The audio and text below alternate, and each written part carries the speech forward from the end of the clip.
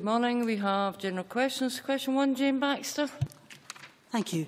To ask the Scottish Government what its assessment is of the effectiveness of the reformed Scottish Medicines Consortium drug appraisal process and whether it considers that further reform is required. Cabinet Secretary, Shona Robertson. Positive progress has been made by the Scottish Medicines Consortium. The Scottish Government has been monitoring the changes very closely and have said it will now review how the changes are working and are open to considering any further steps that can be taken. Jayne Baxter. Thank you. Last month, the SMC rejected abiraterone before chemotherapy for use in NHS Scotland. This was despite emphatic support from clinicians who described the treatment as a paradigm shift, and patients who told Prostate Cancer UK they would feel cheated, dismayed, marginalised and abandoned in the event of SMC rejection. Now that the SMC has rejected the drug, can the Cabinet Secretary confirm her understanding of why the drug was rejected and what steps are being taken to revisit a decision that Prostate Cancer UK has called an intolerable blow to hundreds of men with incurable prostate cancer? Cabinet Secretary.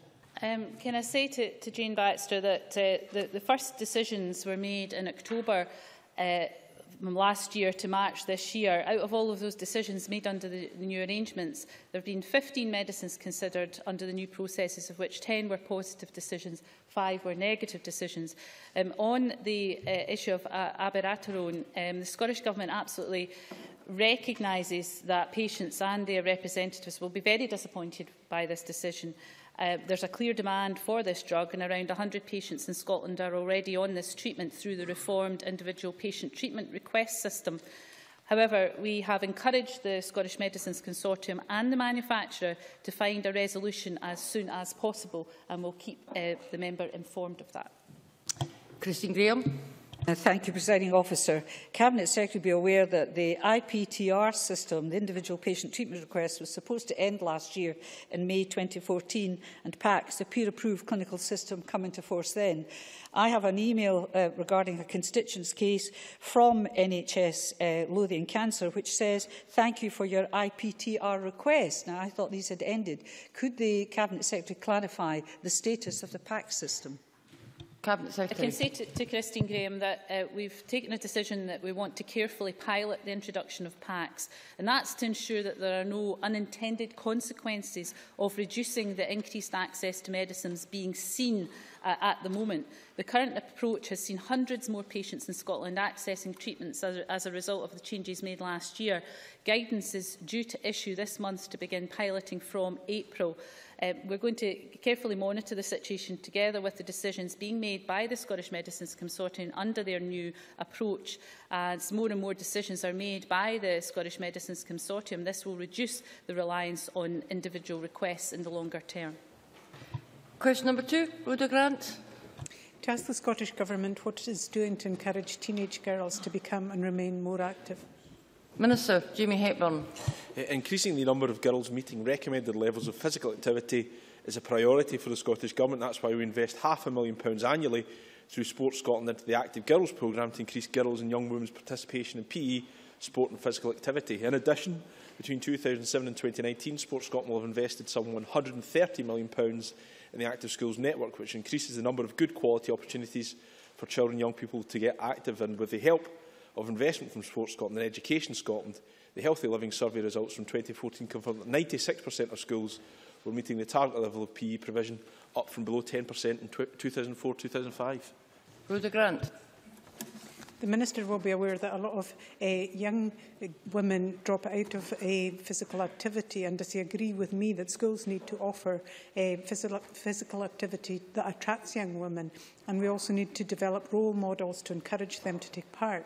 However, women in sport tend to be stereotyped when they're being interviewed and talked about in the media. The focus falls on their looks, their relationships, rather than their contribution to physical activity. Can I ask what the Scottish Government is doing to influence schools to ensure they offer physical activity in a way that is attractive to young women, and also to address the sexist coverage of women in sport? Minister.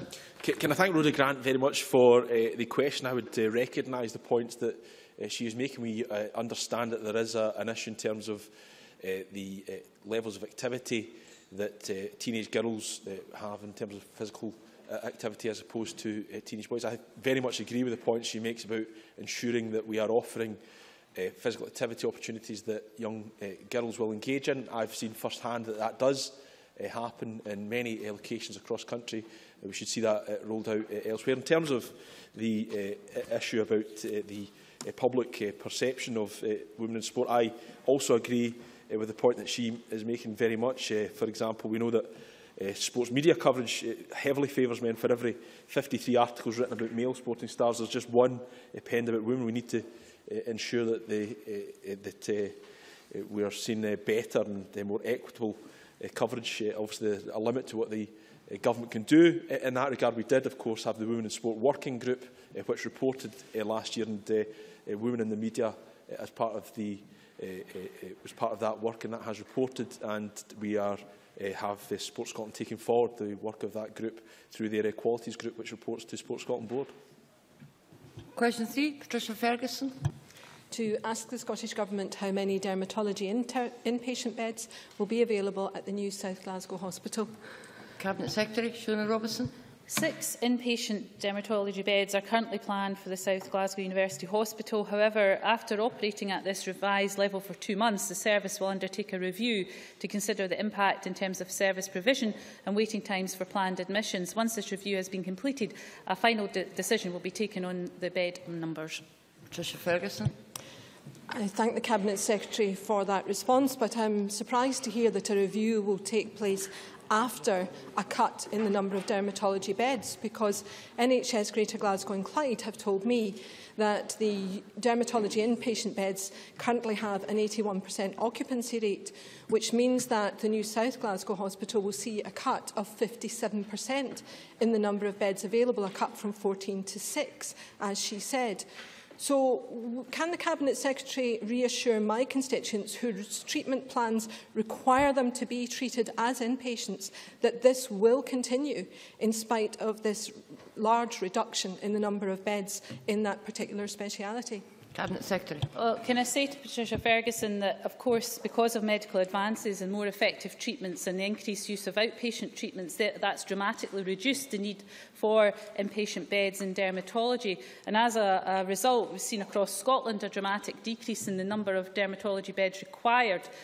Of course, importantly, the dermatology service in Glasgow has received additional funding for 4 additional nurse specialist posts to support an increased day patient and outpatient service. So there is a development of the day patient and outpatient service, which will mean that there is less of a reliance on inpatient beds. The ward has a dedicated day treatment area, which will allow many patients to attend for treatment and return to their homes rather than be admitted. But I do appreciate that inpatient care and treatment will still be required for a number of patients, and the board will make its final decision on the number of appropriate beds after the 2-month review. And if 6 isn't adequate, then more beds will be provided.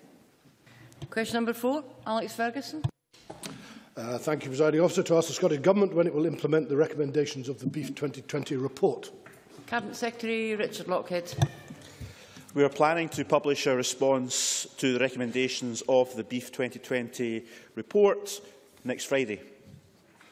Alex Fergusson.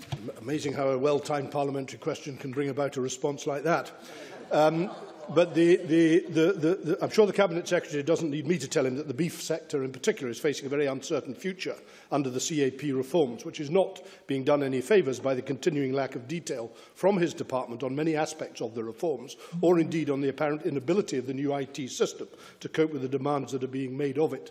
The recommendations of the Beef 2020 report, which the Cabinet Secretary himself commissioned and warmly welcomed when it was published last August, could give a much-needed boost to the sector's confidence. One of the principal recommendations was that a full EID system for cattle be implemented by 2016. If that is to be done, then it surely needs to be put underway now. Has it begun? If not, why not? And if it hasn't been started, what's stopping him? Cabinet Secretary. Thanks. I like the idea that I timetabled the announcement for next Friday due to the parliamentary question tabled by Alex Ferguson, but I'm afraid it's not true. However, he does raise a number of issues, and briefly I just want to say that the Beef 2020 report is very important to the future of the beef sector in Scotland. However, as he is aware, some of the recommendations which are for the Scottish Government, not all of them, some are for the red meat sector itself, require discussion with the European Commission, and as he is well aware, Sometimes these discussions are tricky and take some time. However, we are now confident we can make a number of announcements next week, as I indicated. In terms of the IT system, he will also be aware that we have a particularly complex common agricultural policy to implement this year, and all administrations are facing similar challenges to the Scottish Government. But the good news is that our IT system opened this week for the single application forms to be filled in by applicants, and whilst it's within the first few days of the system, and there may well be teething problems, they will be sorted as quickly as possible. There are many advantages to the online system that were not there before.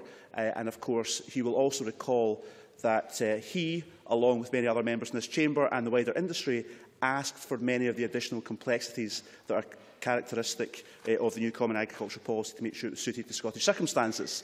So we do have a complex policy to implement, but we are going to implement it, and it is going to make a positive difference to Scottish agriculture. Question number 5, Richard Baker. Thank you. To ask the Scottish Government what discussions it has had with Aberdeen City and Aberdeenshire councils on the Aberdeen City Region Deal bid, and what assistance it will provide to support the bid. Cabinet Secretary Keith Brown. I would refer the member to the answer I gave to Lewis MacDonald during portfolio questions on Wednesday, the 11th of March. That was question number 04104, where I highlighted that we are working with Aberdeen City Council and Aberdeenshire Council to establish a detail of what a city deal for the region is intended to deliver. Richard Baker. Given the announcement by the UK Government yesterday that it will start negotiations now on an Aberdeen City Region Deal, will the Cabinet Secretary recognise that a clear statement from the Scottish Government that it supports the deal in principle will be vital to its success? Will he give that clear indication today, and also agree that the Scottish Government must stand ready to provide financial support for the deal, along with both the UK Government and the local authorities? Cabinet Secretary. Well, I've made that support clear to Aberdeen Council by writing directly to the leader who had written to us previously, and also meeting with the leader of Aberdeen Council yesterday at the Scottish Cities Alliance. We've made clear we're more than happy to work with Aberdeen and Aberdeenshire councils.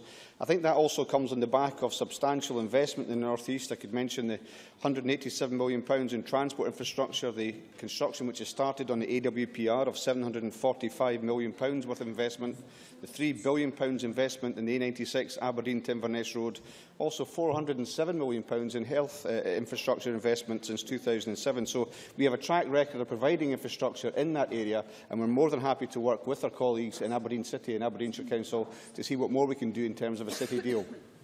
Alison McInnes. I'm sure the Cabinet Secretary agrees with me that a city deal could help the region remain competitive. To drive it forward, will he ensure that his civil servants and government agencies put themselves at the disposal of the team who are developing the detail of the bid to ensure that the momentum is not lost, given the announcement yesterday? Cabinet Secretary. Well, I can confirm that civil servants have already been engaging with Aberdeen City Council, and of course that will continue as we work our way through the bid. We received the bid itself around 10 days ago. There's quite a lot in the bid, but that continual support from Scottish Government civil servants and indeed from other government-related bodies will be assured as we go forward. Question number 6, Nigel Dawn. Presiding Officer, to ask the Scottish Government what its response is to the crisis report, benefits, sanctions and homelessness, a scoping report. Minister Margaret Burgess. This report is yet more evidence that the current sanctions regime is not working. It shows that evidence is emerging that sanctions may increase the risk of homelessness, potentially undermining the substantial progress we have made in tackling homelessness in Scotland in recent years. We have long made our concerns clear that sanctions are unfair, they are punitive and they do nothing to help people who are already struggling to cope. The Scottish Government is doing what it can with the resources and powers it has to help those affected, and this includes investing around £296 million from 2013-14 to 2015-16 to limit the damage of the UK Government's reforms. We cannot fully mitigate all the effects of welfare changes, but we will continue to make the argument for a fairer welfare system. Nigel Dawn. Thank the Minister for that response. I wonder whether she shares my concerns that not only is this very damaging to folk within Scotland, but there actually does appear to be a higher level of sanctions in different areas, in particular in Aberdeenshire, in my constituency. Minister. Yes, I do share the member's concerns, and the crisis report did indicate that there were discrepancies across the country in terms of the way sanctions were being applied. It also illustrated that it didn't wasn't determined by the economic geography of the area or the strength of the labour market, or even whether the area is urban or rural. And this suggests that the DWP are not consistent in applying sanctions, and further confirms that the system is unfair and unjust. As we have made clear, sanctions are causing hardship to many people in Scotland who are in difficult circumstances and who are often having to turn to food banks for help. The sanctions system should be changed and replaced with one that is fairer and helps people rather than punishing them. Question 7, Annabel Goldie. To ask the Scottish Government what plans it has to publish an oil and gas analytical bulletin. Cabinet Secretary John Swinney. Presiding Officer, the Scottish Government will publish an oil and gas bulletin once we have completed our analysis of the changes made in the UK budget and assess the implications of these changes on investment and production. Annabel Goldie. Presiding Officer, some perspective helps here. The Scottish Government White Paper estimated oil and gas revenues over the next 4 years at £27.5 billion. In May of last year, the Scottish Government boosted that to over £28 billion. Meanwhile, the Scottish Government mocked the OBR initial estimates for these 4 years of £14 billion, which yesterday were further revised down to £5 billion. Surely now is the time for the Scottish Government to show some contrition and humility, given the plunge in oil prices, and bring forward a new, more realistic assessment of oil and gas revenues, or is that too embarrassing? Cabinet Secretary. What I'd say to Ms Goldie, and I thought I'd covered it in my original answer, is that the Government will consider the changes made in the United Kingdom budget, which of course have an effect on the revenues that can be realised because of the significant changes that were made yesterday. Of course, significant changes that reverse decisions that the Chancellor, he himself, had put in place in the first place in 2011, which has contributed to the difficulties that the sector faces. So the Government will consider all of those issues. We will ensure that the analysis is undertaken effectively, and we will assess the implications of these changes on investment and production and publish a bulletin accordingly. Question 8, Cara Hilton. To ask the Scottish Government what action has been taken to reduce cancer treatment referral waiting times for NHS 5 patients. Cabinet Secretary Shona Robertson. Our cancer delivery team are working with NHS 5 to support performance recovery. Our performance recovery action plan has been developed, and progress against actions are regularly monitored and updated. This includes over 103,000 allocated through cancer modernisation and over 400,000 through the Detect Cancer Early in 2014-15 to NHS 5 to support diagnostic capacity and cancer services. Cara Hilton. I was contacted by a constituent recently who has been diagnosed with lung cancer and was referred for treatment at the Western General for radiotherapy and chemotherapy. She was told that she would get an appointment within 2 weeks, yet after 6 weeks she'd heard nothing. She contacted her GP, who discovered that the consultant she'd been referred to was often long-term sick, so no action had been taken to schedule her appointment. Will the Cabinet Secretary take action to improve the referral process for cancer treatment within the NHS to avoid situations like this? Because right now it seems that not only do NHS 5 patients in Fife have the second longest waiting times in Scotland for treatment, but it looks that lives have been put at risk due to inadequate administrative arrangements too. Cabinet Secretary. Well, on the specific case that Cara Hilton raises, I will certainly look into that and I will write to her. I should say that on the 31-day target, NHS 5 have performed at 96.1%. So although improvements have to be made, I think we should recognise that level of performance. There are issues within colorectal, lung and neurological cancer types which are causing concerns within NHS 5. There are various reasons for that, including some staffing issues. The support that has been provided with senior management going out and visiting clinicians to understand the local challenges and, importantly, identify solutions for those challenges. The latest one of those took place on the 12th of February. So we will continue to support NHS 5 to make those improvements, but I will write to her about the case that she highlights. Thank you. That ends general question time. We are now